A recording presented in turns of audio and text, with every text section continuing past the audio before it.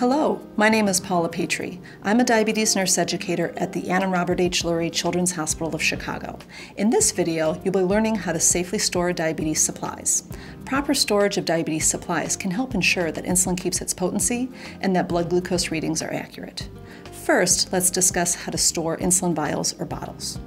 Insulin vials that are in use can be stored either at room temperature or in the refrigerator. A vial is considered in use or open if the top has been pierced with the needle. Most types of insulin vials in use are good for 28 days. The only exception to this is Levemir and Novolin N insulins, which are good for 42 days. New insulin vials that have not yet been opened should always be stored in the refrigerator. Unopened insulin is good at refrigerated temperatures until the expiration date, which is usually stamped at the top of the box and on the vial itself. Storage of insulin pens and cartridges differs slightly from vials in that insulin pens in use should always be stored at room temperature. The number of days you can use an insulin pen will depend on which pen you use. To find out the recommended storage time for the pen or cartridge you use, ask your pharmacist, check the package insert, or check the manufacturer's website. As with insulin vials, insulin pens that are new or have not been used should be stored in the refrigerator where they are good until the stamped expiration date. The following rules apply for all insulin. First, insulin should never be allowed to freeze. If your insulin does freeze, it should be thrown away. Note that the coldest part of your refrigerator is towards the back, so it may be safer to store your insulin towards the front or in the door. Second, keep insulin away from direct heat or sunlight. If you must take insulin with you for a prolonged time outside in the heat, consider storing it in an insulated bag to avoid letting it reach temperatures above 86 degrees. Third, throw away any expired insulin vials and pens, even if there is insulin left in them. Lastly, if the appearance of your insulin looks different, do not use it. Now let's discuss general storage guidelines for blood glucose testing supplies and strips. Test strips work best if stored at room temperature.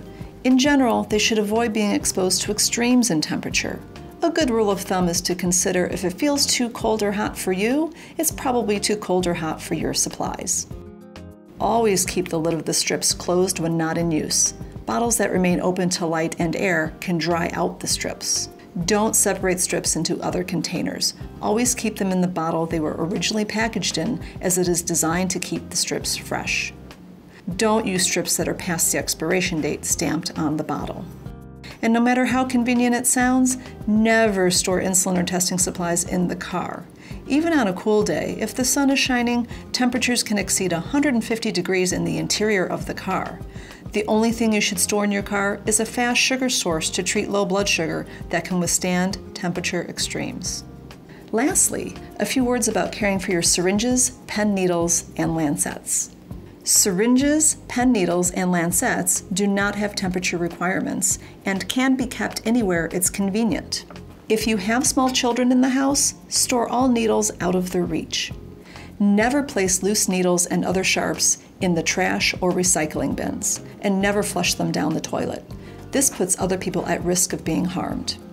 Needles are best disposed of in a designated sharps container, which can be purchased at most pharmacies. At the least, used needles should be placed in a thick plastic container like a used detergent bottle before being disposed of. Sharps disposal guidelines and programs vary depending on where you live. Check with your local trash removal services or health department to see which methods are available in your area.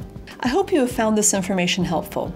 Remember, you can always refer to the manufacturer's guidelines for any detailed storage and expiration information.